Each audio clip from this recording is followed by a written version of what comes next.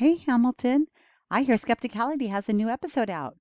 Yeah, let's go listen to it. Skepticality. Science.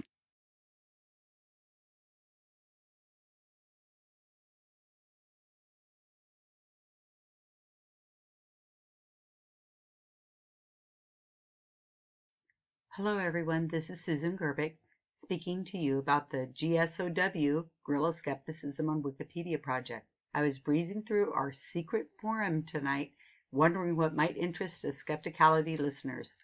Last episode I mentioned that GSoW has rewritten Derek's Wikipedia page, and the Skepticality page rewrite will soon be completed.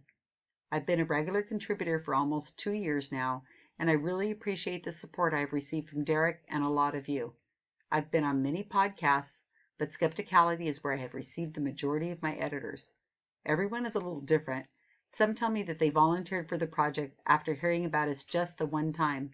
They've been looking for something they could do that was really important and could be done from home, and we were their perfect fit. Others tell me that they've been listening to me for months, and finally I wore them down. They have been wanting to join but just couldn't seem to do it. Training can take weeks or months, and I usually handle all the training, and I love it.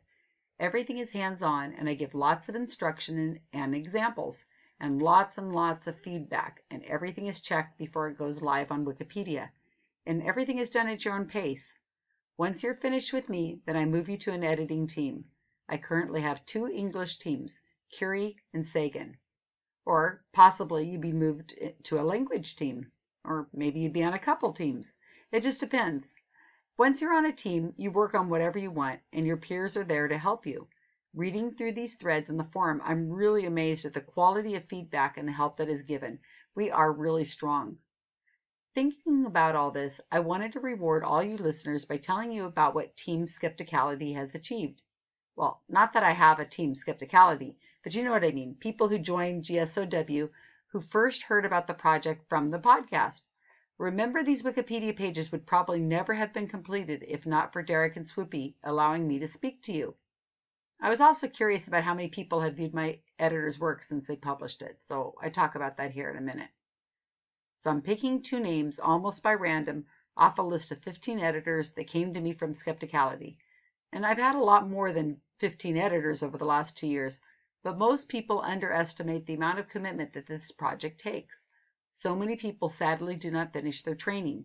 Considering what we're trying to do and how much work there is to be done on these pages, I'm amazed at how many do finish and continue to ask for more work. Chris Allen has been a Wikipedia editor since 2005, but mostly small and tame edits. He heard about GSoW on Skepticality and joined us in January of 2014, and he has rewritten 3 pages: Nathan Phelps, Center for Inquiry, and the Montauk Project, which was just finished a few weeks ago.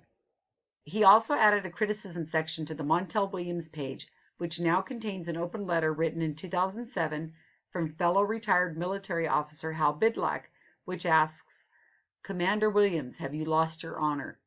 And this is because of Montel's support of psychic Sylvia Browne for many years.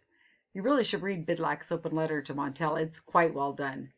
I don't think Montel has ever responded, but I remembered this letter, and I asked Chris to make sure it got added onto the Wikipedia page. If we can't get Montel to respond, then at least it's in a place that his fans can read it. And read it they can. It's only been a month, and Montel's Wikipedia page has already had over 40,000 views. The Montauk Project is a UFO conspiracy. It's often related to the Philadelphia Project. In the time since Chris has published this rewrite, already over 11,000 people have read his work. The Center for Inquiry page rewrite has been read over 10,000 times. Chris had been working on the rewrite of Nathan Phelps and was almost done when we received news that Nathan's father, Fred Phelps, you know him from the Westboro Baptist, had died.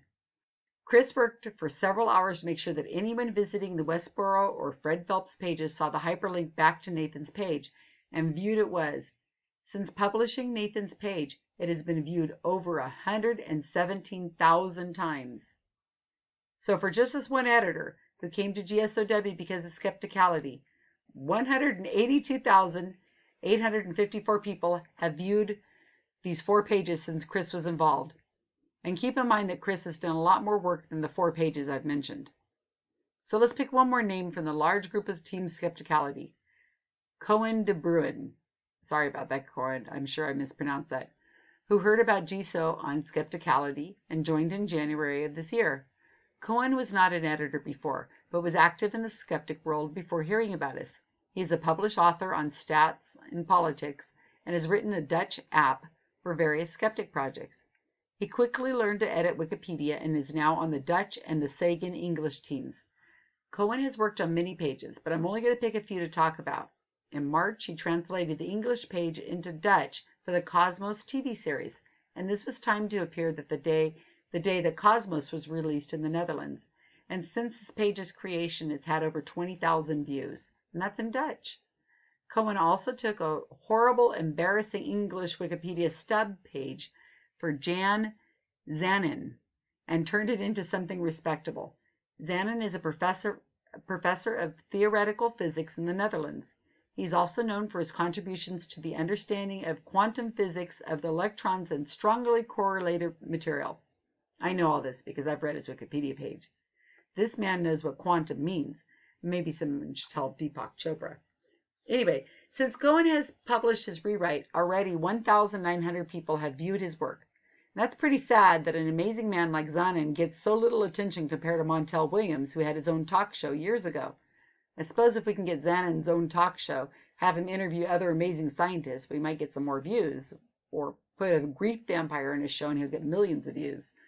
Now, very sad. Just want to add that Coen also translated the English Simon Singh Wikipedia page into Dutch and already has had over 500 views. So think about these numbers. It is difficult to know if we should work on this page or that one. Potential page views might be a factor in deciding what pages people work on. But as I said, once I finish training, it is all up to the editor to pick their own topics. I mean, this is fun after all. I want people to work on what they want to work on.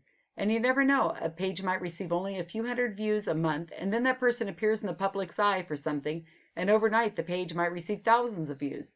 And when that happens, the page will be waiting for readers. Between Coen and Chris, in the few months that they've been trained GSoW editors, they've had over 200,000 views of their work. That's just the beginning of these pages. Every month there will be more, and Chris and Coen aren't close to being done yet. We need to respect our spokespeople and get scientific skepticism out beyond the choir, and this is how we do that. Oh yeah, a quick shout out to 2 brand new recruits who joined last week after learning about us from Skepticality, Lauren Carr and Jean Rosenberry. Now stop listening to podcasts and get back to your training, guys.